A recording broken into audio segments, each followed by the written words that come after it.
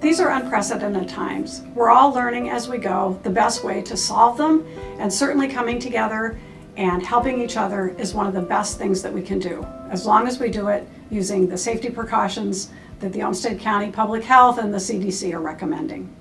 There are many stories out there, some quite heartbreaking, from families who are unable to visit their loved ones in nursing homes. We have to all look for creative ways, such as going to the nursing home and standing outside a window and waving, sending cards in to that loved one, checking on our neighbors perhaps that you haven't seen for a while or you know are maybe missing that personal touch during these times when we're all sheltering at home. And it doesn't mean you can necessarily go into their living room, but you can give them a call, you can send them a note, you can talk through a door, just to touch base and give a little bit of a personal touch to people. That's going to be very necessary in the time ahead.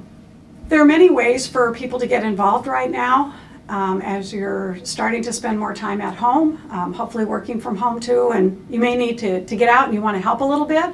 The United Way, Family Service Rochester, Channel 1 are all places that need volunteers and have safe ways to do it. So please feel free if you want to help a friend or neighbor or maybe someone that you don't even know by boxing up meals and helping deliver them around the community. There are opportunities to do that. Deliver meals to people who are shut-ins, there are ways to do that. So again, Family Service Rochester and United Way are two great places, and they will, if you tell them what you're interested in helping with, they'll make certain that that business, that nonprofit in town that's waiting for your assistance, that you can be linked with them.